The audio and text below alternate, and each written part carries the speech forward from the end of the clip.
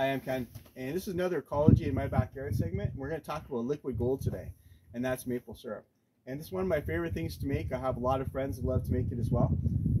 Just the time of year to get out in the woods and spend time and see what's happening, but I think it's really interesting to understand the chemical, the physical, and the biological processes that underlie the production of sap. So to start off with, sap is largely a function of maples. They're pretty unique in that the xylem tissue, which conducts water from the root system up to the rest of the tree, is surrounded by tissues that have large air bubbles in them.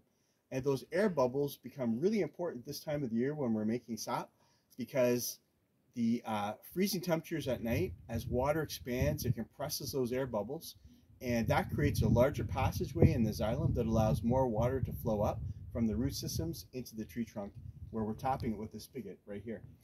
So during the daytime, like today, when it warms up, the sun hits that tree and it causes that water in the ice to melt, and as that melts, it releases the pressure where all that compressed gases were inside of that tree. Now they're opening up and creating a pressure, so they're occupying more space, and that reduces the volume of the xylem tissue and causes a hydrostatic pressure inside of the tree.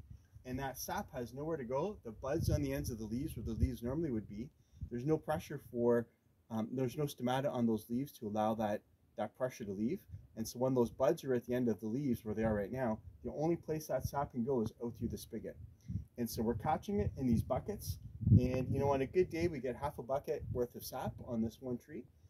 That sap tastes slightly sweet, but it doesn't taste syrupy like the maple syrup you put on your pancakes. That happens when we take about 40 volumes of this sap and bring it down to 1 volume of sugar, of maple syrup. So right now the sugar content in the sap is about 2.5%. We'll bring that to 66%, and that's what, by law, maple syrup has to have in it. So why 66% sugar? If we have less than 66% sugar content, it's subject to microbial activity, and your syrup can go bad. It can ferment.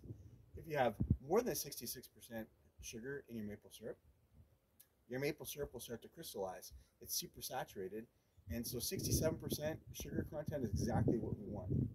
So the sap coming out today, we're getting towards the end of the season, and the sap has sugars in it, and those sugars change throughout the season. So at the start of the season, it's sucrose. And sucrose is stored throughout the year from last winter, and it came from the leaves that were photosynthesizing last summer.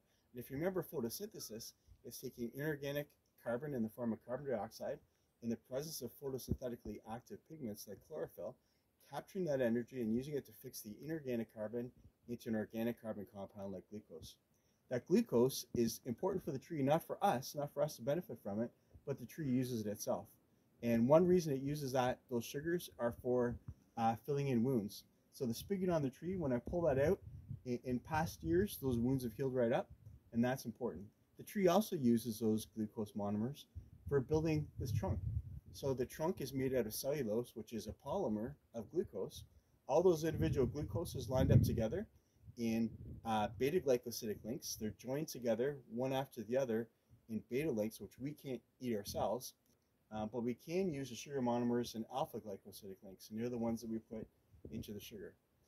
So the tree itself will use all those beta-glycosidic links to make cellulose, which is stored energy in the tree trunk. We can burn that in the winter months, release that energy fixed by the sun in the previous years, and use that to release heat to warm our house.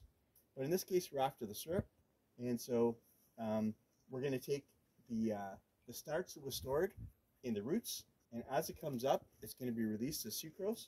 That sucrose, as the season progresses, will break down more and more into fructose and glucose. Fructose and glucose are more subject to microbial degradation as well as Maillard reactions. So the sucrose is changed by microbial conversion within the tree. The longer the season, the more the microbial activity, because it's warming up, and the more glucose and fructose we have. And that makes the sap coming out of the tree more subject to caramelization. And caramelization is when you roast a marshmallow over open fire, that white marshmallow becomes caramelized. It gets that thick coating on it. The same thing happens when we boil the sap. So the sap towards the end of the year is more caramelized, and it also goes through some Maillard reactions. And Maillard reactions are when amino acids also found within the sap react under high temperatures and make darker colored pigments. So it's a very complex pathway. There's thousands of reactions that happen when you boil sap to make maple syrup. And so what some processors do is they can't get away from the boiling reactions, but what they do is use reverse osmosis to pre-concentrate much of that sap and increase the sugar content before they go to the boiling process. Now you can't get rid of the boiling process because that gives the unique flavor through the caramelization and Maillard reactions, but you can reduce the amount of time you have to be boiling it if you pre-concentrate with reverse osmosis. Reverse osmosis is simply taking that sap and driving it under a high pressure through a semi-permeable membrane. And that semi-permeable membrane is designed such that it only lets pure water molecules pass through it. The sugar molecules will stay on the pressurized side of the semi-permeable membrane, while the filtrate that passes through that semi-permeable membrane could just be discharged onto the ground. So they'll take it from about 1.5% to 2.5% sugar content when it comes out of the tree to about 8% sugar content. And then they still have to boil it in evaporators in order to get those processes they want.